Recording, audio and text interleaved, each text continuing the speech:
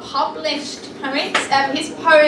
His collection Happy has just been released. You can actually buy that in Waterstones on Amazon. They should really buy on Amazon because of their tax thing. So yeah, you should go to Waterstones. We can buy from him tonight, and it is the wonderful Clive Oseman.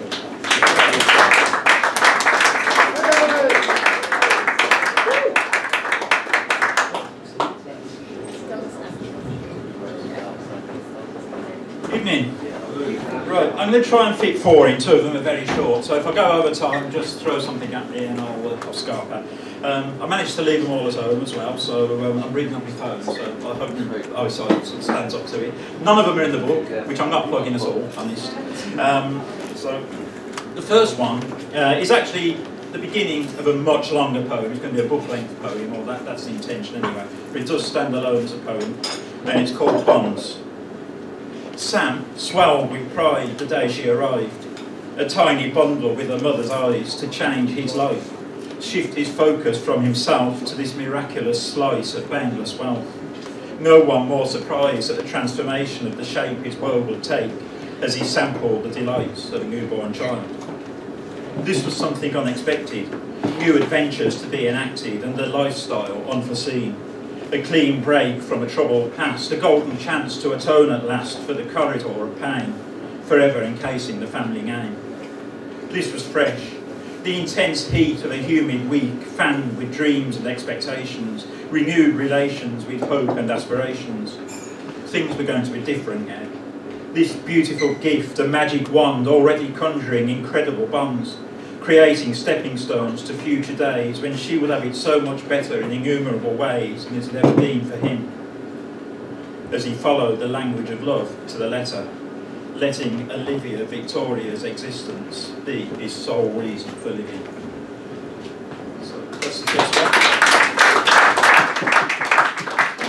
The second one's a bit daft. It was actually published recently in a journal called Strange Poetry.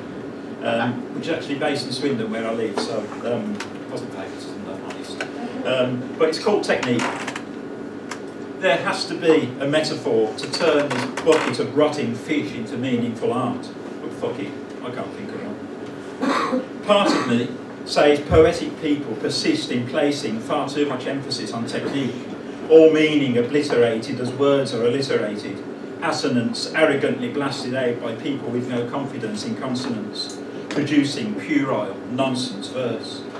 So my work will sit unloved, like Donald Trump at a Women's Institute meal in a Mexican restaurant, as the curse of worthless shite haunts everything I write.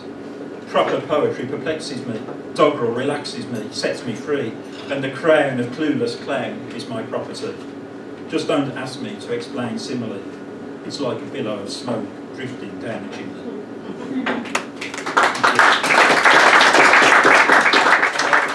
The next one's a lot more serious. It's a new poem, but based on a relationship a long time ago. And I tell myself I've got over it, but obviously I haven't, so I'm still writing poems about it. So it's called Fading. I heard the gossip in sly whispers, amplified a multitude of times to bang the drums of doubt, which are never far away, never have been. So I learned to play a game of hide and seek with life, where the only truth I really saw was the version that I liked. It served a purpose for several years, but then it all came home to roost, brandishing its proof like medals as I backpedaled on my beliefs and turned to face the worst. So now I know how much I'm worth, listed my assets and had them assessed by the experts of new circumstance. They use no clever words, just cut to the chase and based it all on facts. No sparing of my feelings, no bullshit to soften the impact of them revealing what I really should have known from the lengthy spells spent pondering alone. Everything I valued was fake, maintaining the pretense in order to just take the care lavished on the real thing, the genuine item I thought in my obsession I had in my possession. So, as so often in my life, there's something missing. Emotionally, I have no pot to piss in, and the dreams I've been kissing are fading quickly in the light. Part of me wants them revived, to tell me everything's all right. I'll disbelieve the experts if you like, but in reality, I know this pain in which I writhe. It's not a stranger by my side. The nothing I owned before has multiplied, bred like vermin until it has no place to hide. I suffocate, like the air I breathe was always full of lies, and there's nothing I can do but realise how forgeries cut as keenly as real knives when it's time to take a blade to what we fantasise.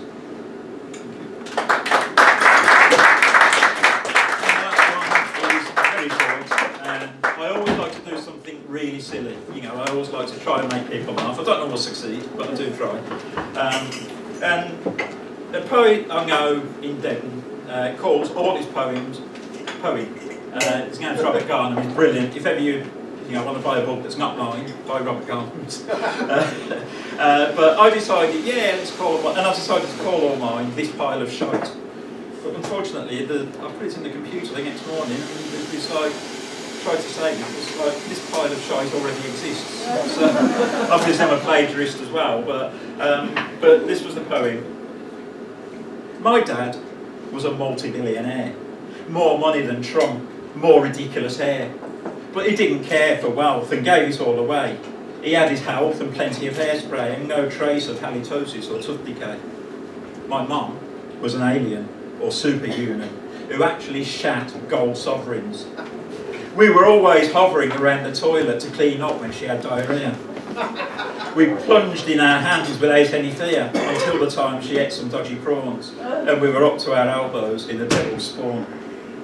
But no matter, at least I have the biggest dong on the planet. Even porn producers tried to ban it. I speak 37 languages, including Spanish. I'm 6'4" with a jaw of granite. I am the object of desire, and oh yeah, my pants are on fire. Thank you.